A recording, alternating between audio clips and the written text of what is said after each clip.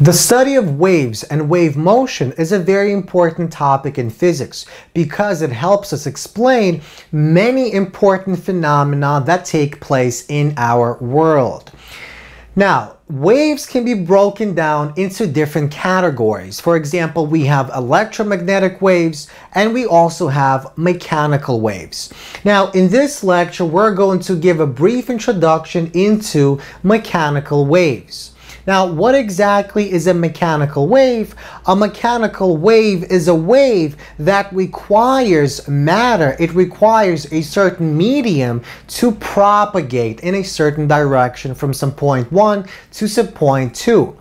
Now, let's examine two very common examples of a mechanical wave. So we have example A and example B. In example A, let's suppose that we have a certain rock and we hold the rock above the surface of water.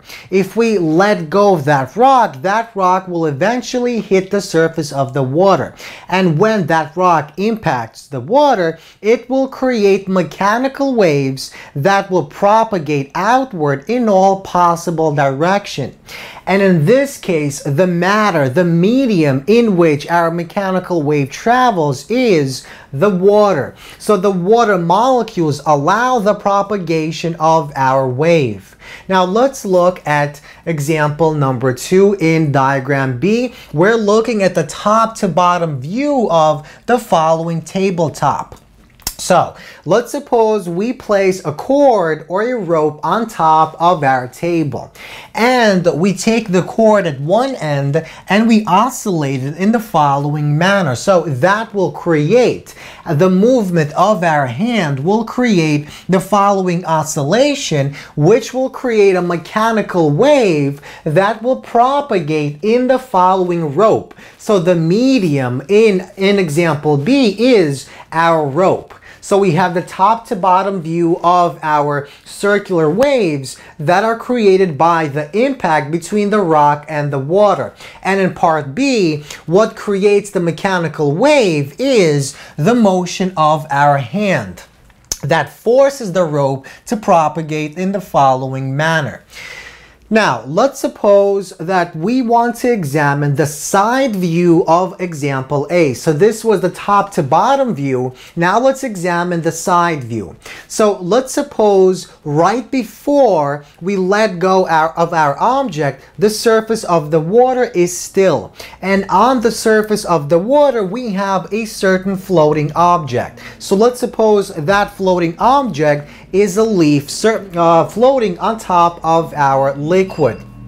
Now, what happens when the object actually hits the surface of the water? Well, when the object hits the surface of the water begins to propagate in the following direction. Now, I want to ask the following question.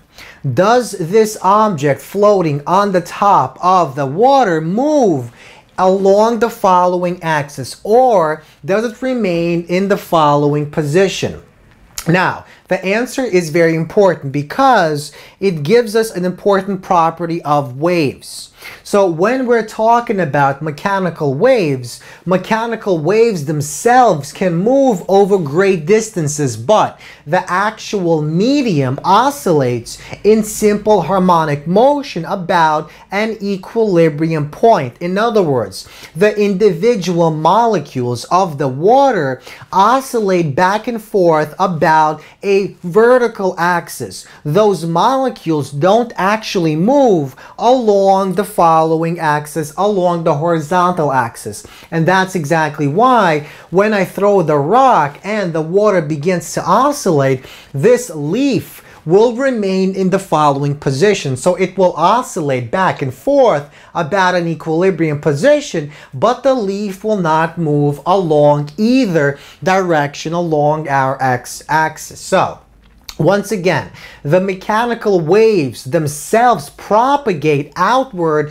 for example, in this case, in the positive direction along the x-axis, but the individual matter molecules, the individual molecules composing our medium don't actually move in the same direction that the wave moves. They oscillate about a vertical axis, about some equilibrium position. So, once again, if we look at example B, when we force our rope to propagate in the following direction, the actual velocity of the wave points in this direction, but the individual velocities of our individual particles composing our matter move up and down, so their velocity points either up or down. The velocity of the individual particles don't actually point in the same direction as the velocity of the wave itself.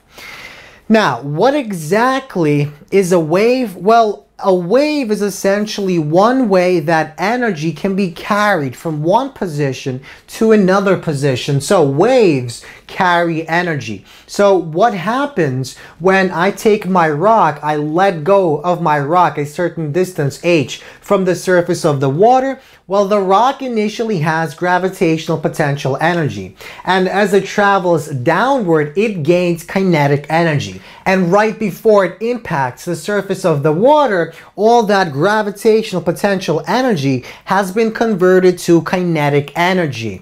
And when the object makes impact, when the object hits the surface of the water, that energy is transferred to the molecules of the water. And those molecules begin vibrating, they begin oscillating back and forth in simple harmonic motion.